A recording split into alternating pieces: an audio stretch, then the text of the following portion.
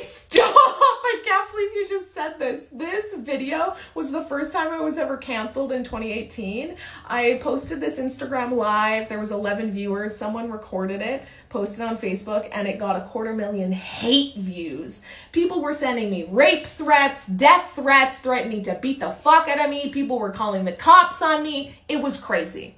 I made this belligerently manic video talking about how everyone in my town engaging in this oil field convoy had no fucking clue what the Yellow Vest protest was about and had spun it into this racist, conservative, Trumpism, lock the border, immigrants are taking over bullshit.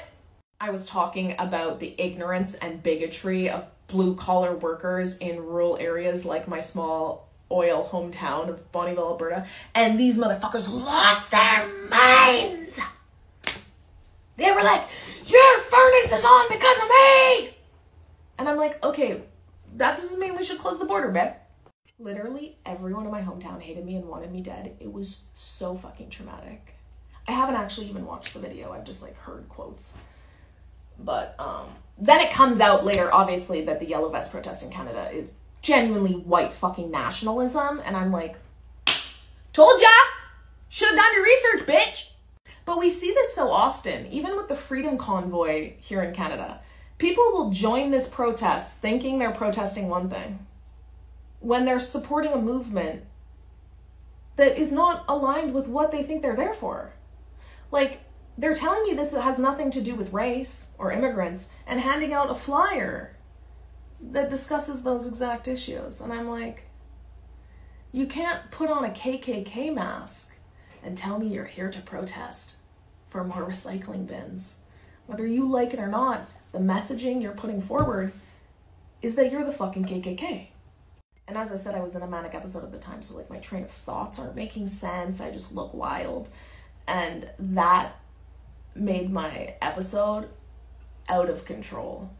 No one obviously wanted to talk about the privilege of growing up in an oil field town because oil was down and the repo trucks were coming in and taking the 22-year-olds' trucks, trailers, boats, sleds, quads, dirt bikes.